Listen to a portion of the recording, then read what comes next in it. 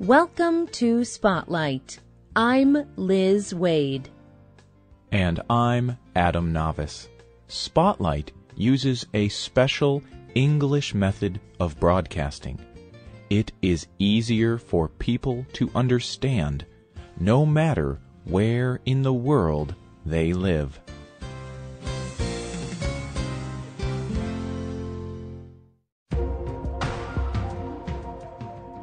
What would you like to learn?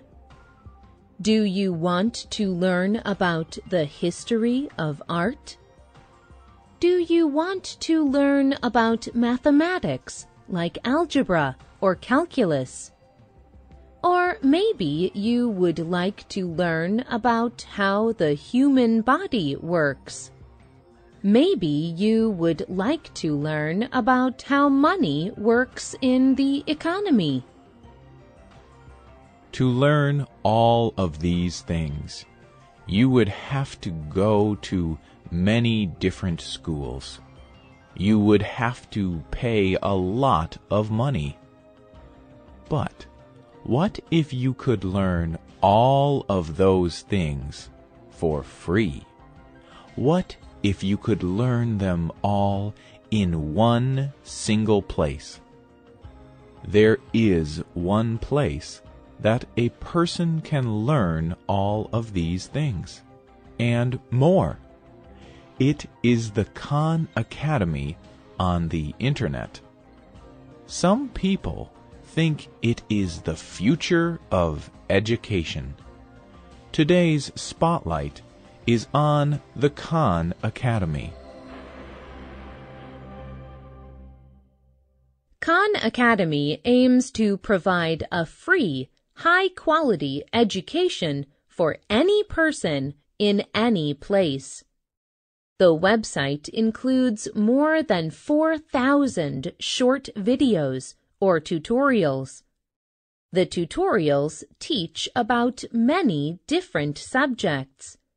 Each is about 10 minutes long. Every month, over 7 million people go to the Khan Academy website to watch tutorials. Students and teachers from around the world use this learning tool at home and at school.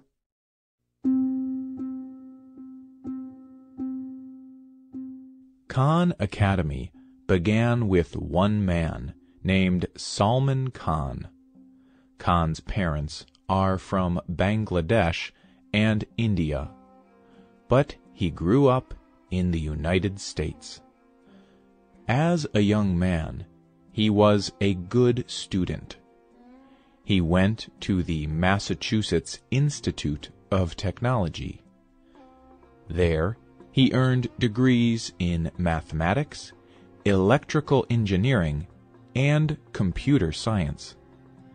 Then, he also earned a degree from Harvard Business School. He began to work in business. In 2006, Khan began helping his young cousins with their mathematics schoolwork.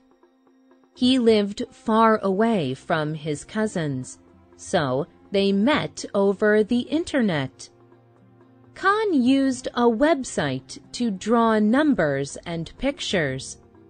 This way, his cousins could see and understand better. After a time, he put his tutorial videos onto the website YouTube. There, his cousins could see them any time they wanted, and they could watch them over and over. But Khan noticed that other people were also watching his tutorials on YouTube. By 2009, the number of people watching his tutorials on YouTube was getting very large.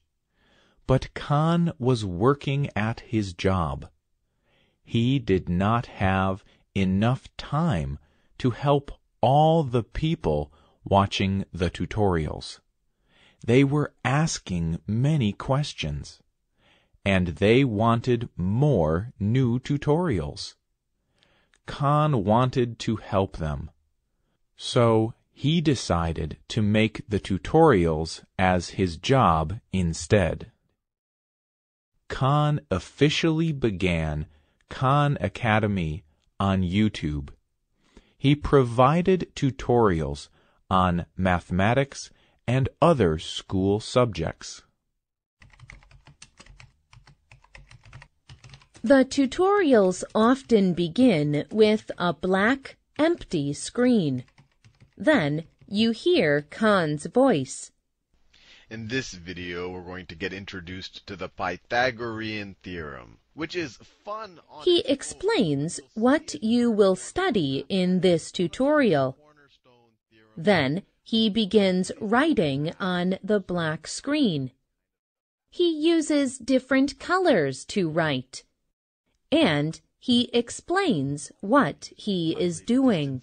Between points, so it's a good thing to really make sure we know well. People did not have to pay to watch the tutorials, but they could give him money if they wanted to support his work. Some people did give Khan small amounts of money, but he was still struggling. He told radio host Diane Rehm about a woman who gave him $10,000. This was enough to support the academy for several months. Khan said, "And then a few months later, I got a text message from the woman who gave me the money. She was at a conference where Bill Gates was speaking. She texted me saying, 'Bill Gates is on stage right now.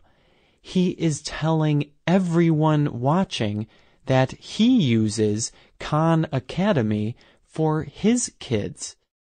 He uses it himself.' That was an exciting and unbelievable event." Bill Gates started the company Microsoft. He is extremely rich.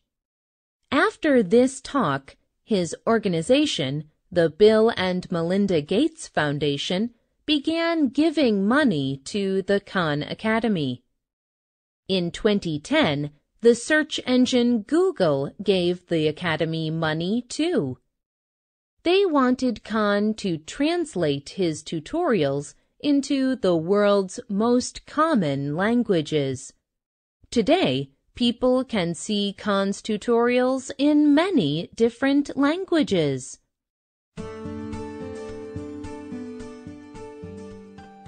The Khan Academy began as a simple way for Khan to help his cousins. But today, it employs 36 people. It includes tutorials on many different subjects. Khan leads many of the tutorials himself, but other experts lead tutorials in their own subjects. Some people think that the Khan Academy will be the way more and more people learn in the future. Teachers can use it in their classrooms.